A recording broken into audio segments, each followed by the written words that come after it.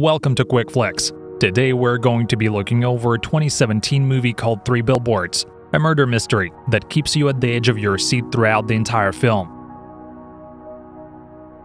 A look in the area outside the town of Ebbing in Missouri on a gloomy, foggy day, with three old and vacant billboards emerging from the fog on the Downwater Road. Mildred Hayes is driving towards Ebbing, stopping outside the three billboards with great interest, obviously depressed. Mildred pays a visit to a local inconspicuous advertisement company, where she speaks to Red Welby. Welby is in charge of renting billboards in Ebbing, and Mildred asks to rent them for an entire year. Welby is surprised by her offer, as no one has rented the billboard since 1986. Nobody ever passes by Downwater Road unless they're lost. Mildred is observing an overturned beetle, crawling on its back helpless, after she hands out $5,000 to Welby, along with the note about what billboards should say. After reading the note, Welby changes his posture, as he realizes that Mildred is Angela Hayes' mother. Mildred helps the beetle, confirming Welby's presumption with sadness in her voice. Angela was raped and murdered only 7 months ago. The two make a deal to set up the billboards by Easter Sunday. The scene switches to Officer Jason Dixon, who is driving by the Downwater Road when he sees two men as they are putting up the billboards that Mildred commissioned. He is stunned by the message that reads, "How come, Chief Willoughby?" He stops by the first billboard to see the three, and approaches the young men with a lot of what's on both sides and a lot of unanswered questions. A young African-American Jerome does not want to cooperate with Dixon when asked about the billboards. As Officer Dixon drives off, he can't miss seeing the remaining two billboards saying, "And still no arrests," and "Raped while dying." Baffled, Officer Dixon calls Chief Bill Willoughby, interrupting Chief's Easter dinner with his family. Chief Willoughby is seated at the dinner table, dining with his wife Anne, who is not happy with her husband answering the phone, and his two daughters, Holly and Jane. Officer Dixon tells the chief about the billboards. Mildred is driving by the Downwater Road with an ambiguous expression of achievement and sorrow, driving her son Robbie to school. Robbie seems to be very upset with his mother's initiative. Mildred meets with Denise, a friend who seems to know everything about Mildred's plan to meddle with Ebbing police. The police pay a visit to Red Welby, with Officer Cedric angered with the Reds and Mildred's business deal. Welby dismisses the officer, openly disrespectful towards him.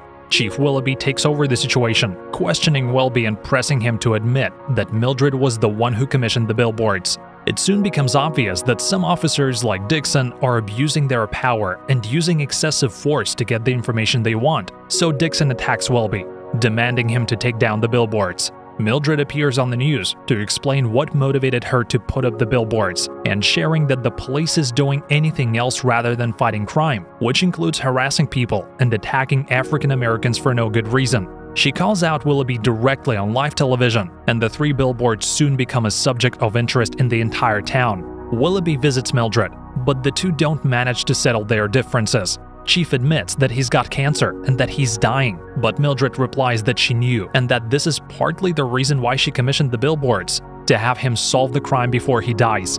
Dixon is not giving up on convincing Red to take the billboards down, playing both good and bad cop on him. Mildred appears and gets Welby off the hook.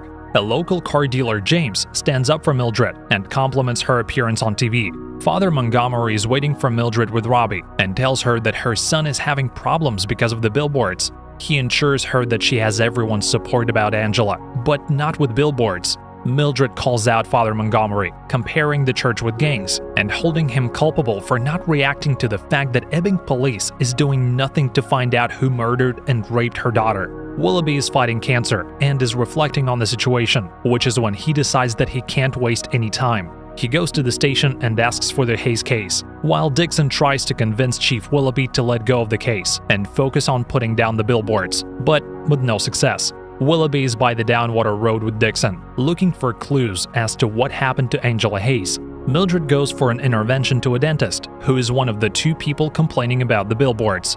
The visit to the dentist ends up with Mildred drilling a hole through the dentist's thumbnail, after which Willoughby comes to Mildred, arrests her, and takes her to the station. After a salve of reproaches between Dixon and Mildred, Mildred is left with Willoughby for questioning.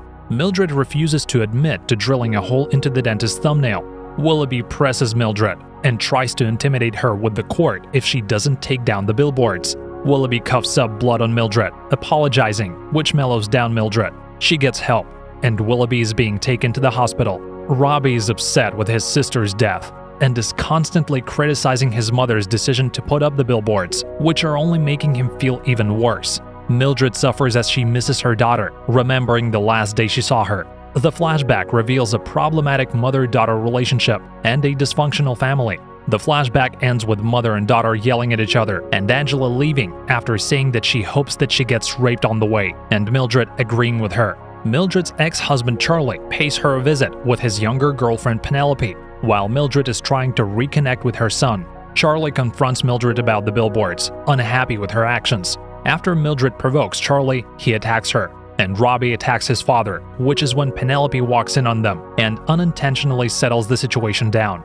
Charlie reveals to Mildred that Angela wanted to come and live with him, and that Robbie knew that all along. Mildred does not believe him, and Robbie claims that he doesn't know. Dixon is plotting how to solve the problem with billboards when his mother suggests that he should go after Mildred's friends, which is when he arrests Denise for possession. Mildred storms into the station and confronts Dixon, while Willoughby is on an outing with his daughters and teaching them how to fish. As Mildred is arranging flower beds by the billboards, she has a breathtaking close encounter with a doe, which breaks her down. In the meantime, Welby is trying to get out of the contract with Mildred, claiming that she's behind with her payments. His secretary Pam gives Mildred an envelope with an anonymous donation, with enough money to keep the billboards up. Willoughby is enjoying the time with his family and makes love with his wife before he shoots himself in the head after everyone falls asleep. Willoughby even left a suicide note explaining that he didn't want his family to witness his slow and painful death.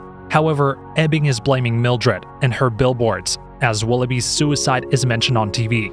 Dixon is so upset with Willoughby's death that he attacks Welby and his secretary, with his new chief Abercrombie witnessing the scene.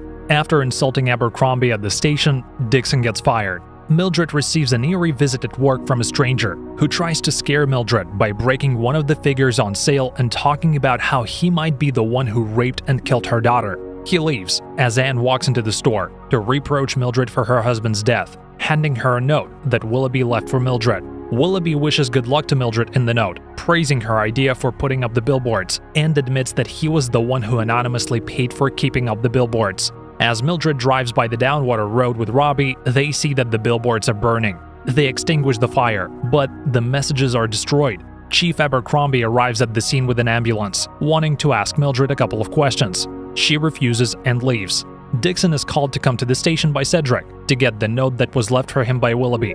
The note states that Willoughby knew that Dixon wanted to become a detective, but that he would need to be more compassionate to do so. In the meantime, wanting payback and thinking that Dixon is responsible for putting billboards on fire, Mildred hides in the ad agency across the station and starts launching Molotov cocktails at the police station with no one but Dixon inside, as he is reading a letter from Willoughby. As the station catches fire, Dixon gets severely burned while having a change of heart and wanting to save Angela Hayes' file from the fire. Mildred observes as James appears, helping Dixon. Abercrombie arrives at the scene as the morning is creeping in, questioning James and Mildred. James lies about not knowing who did it. Mildred and James tell Chief, on James' initiative, that they were getting back from a date when they saw the building burning with Dixon jumping out of the window. As Chief leaves, James asks Mildred out for dinner, and she agrees. Dixon is all wrapped in bandages with severe burns, placed in the same hospital room as Welby, who suffers from amnesia and can't remember Dixon, who is trying to apologize to him for throwing him out of the window. One of the young men who put up the billboards, Jerome, visits Mildred to give her the duplicate messages for billboards.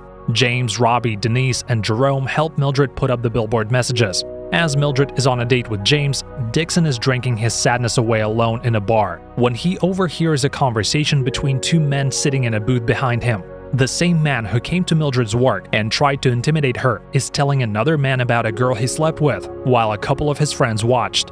Dixon leaves the bar and lights a cigarette outside, while his true intention is to memorize the car place outside the bar. As Dixon returns to his seat at the bar, the man realizes that Dixon could have heard his entire story and decides to provoke him and make him leave. Instead, Dixon seats with the two men. Dixon tricks the man so he could scratch him and get his DNA, which sparks a fight as the man is punching drunken Dixon. As the man finds out that Dixon is a cop, the two men flee the bar and drive off.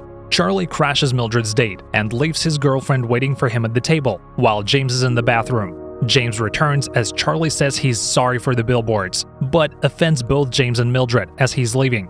James leaves, hurt, and approaches Penelope's and Charlie's stable and tells intimidated Charlie to take good care of Penelope.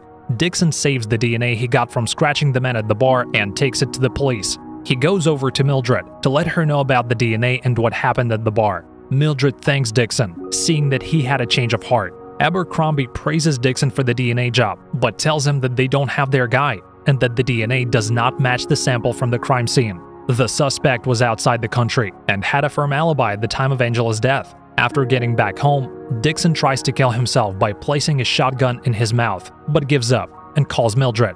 He tells her that they didn't catch Angela's killer, and Mildred breaks down. Still convinced that the man is a rapist, although not the one they're looking for, Dixon and Mildred decide to find the man in Idaho by tracing the license plates that Dixon memorized. Mildred admits that she burned down the station, and Dixon casually but indirectly tells her that he knew. As they drive off towards Idaho, they are reconsidering their decision to kill the rapist, with an atmosphere of peculiar but serene silence.